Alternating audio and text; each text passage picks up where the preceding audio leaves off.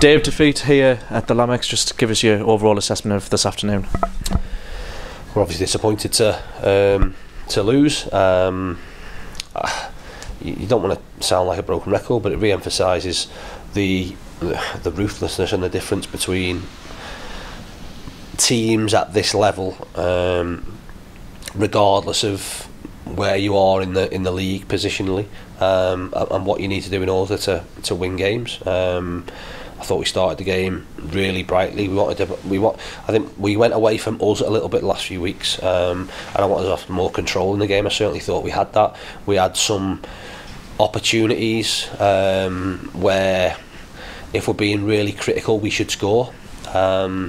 We make a mistake, and ultimately you look at one bit of quality in terms of the finish, and we're a goal behind. I thought we reacted to that well.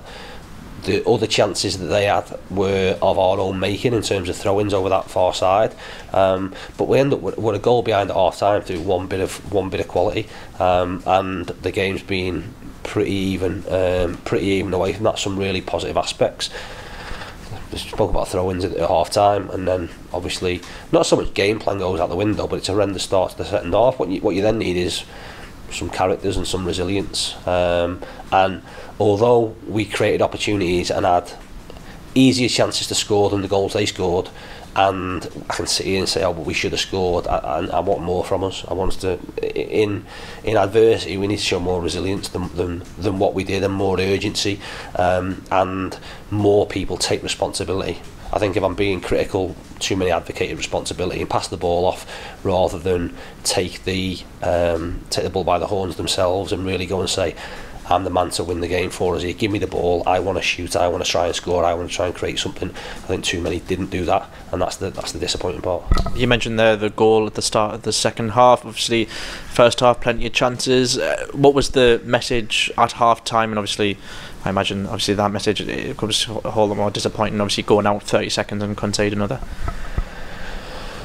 The message, we'd spoken about throw-ins. I think two of their chances came from throw-ins. Luke Henry taking them on the right-hand side, especially in the conditions. It doesn't become about how far you can throw it, and it becomes about throwing it to somebody in your team. And if you need to play short and throw feet and back, then so be it. We didn't. We threw it down the line. We didn't win a first ball. It was too easy on a second ball.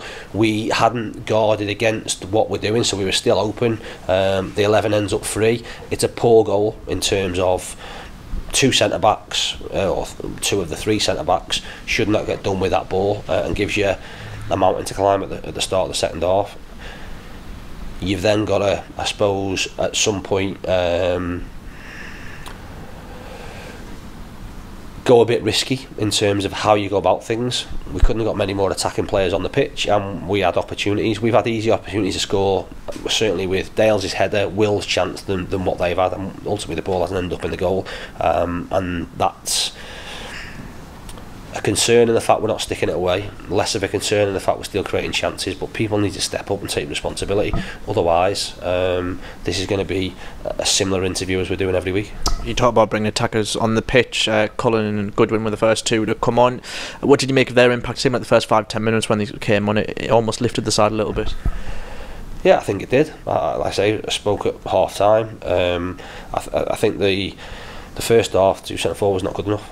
So it's easy to take the plaudits and the pats on the back when you've scored a goal. They weren't a goal threat, or Mullins had a half a chance from the edge of the box. Needed more from them, which we didn't get. So probably a little bit fortunate we didn't make the changes at half time. You want to give people benefit of the doubt. Like I say, I thought when we did make the changes, we looked more threatening. But again, in saying that, it comes down to people taking chances, and one of the subs coming on and saying, well, I've got on and scored, and I've got on created this.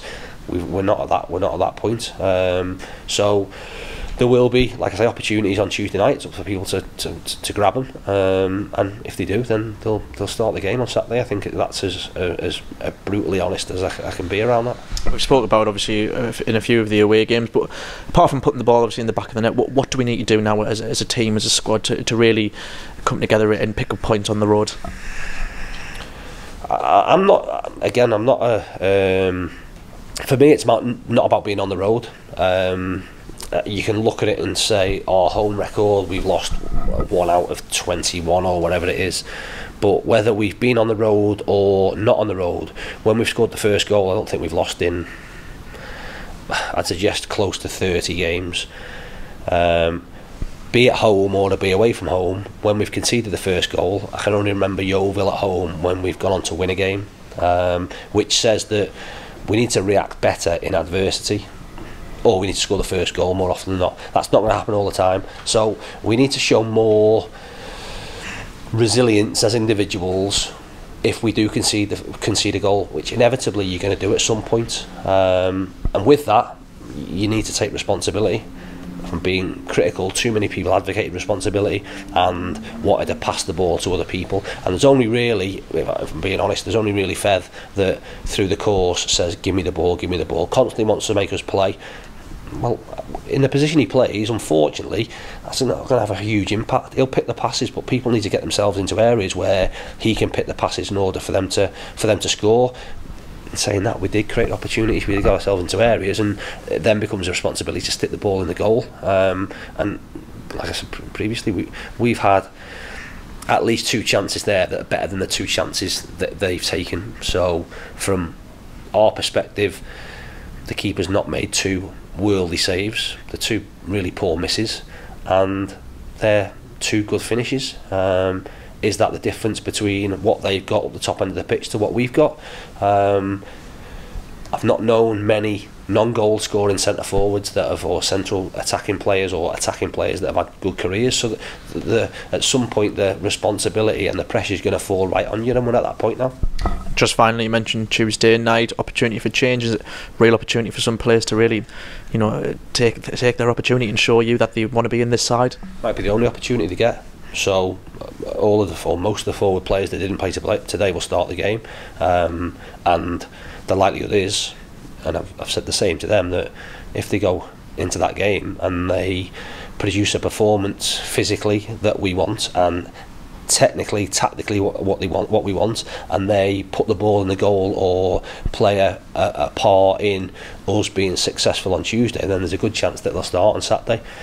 Again, that then becomes I suppose amongst the squad a challenge to say, I'm not happy that I'm not in there. Well, if you're not in there, do better, because people have had plenty of opportunities, and I'm not one for just giving them up without people not just earning them but making sure they take them. And like I say, we're at a point now where the crux of it is we need to start sticking the ball in the back of the net more frequently with the players we've got on the pitch. It becomes a collective responsibility, don't get me wrong, in terms of what we're creating, and defenders will need to do more from set pieces and score their fair share. But the main focus falls on the people that are at the top end of the pitch, because they're in, or should be in, that area more often than not, and more often than the other people. So there then becomes, like I say, a pressure to put the ball in the goal. Hopefully that'll be the case on Tuesday, and we'll have an easy decision to make for the weekend. Dave, thanks very much. Cheers, thank you.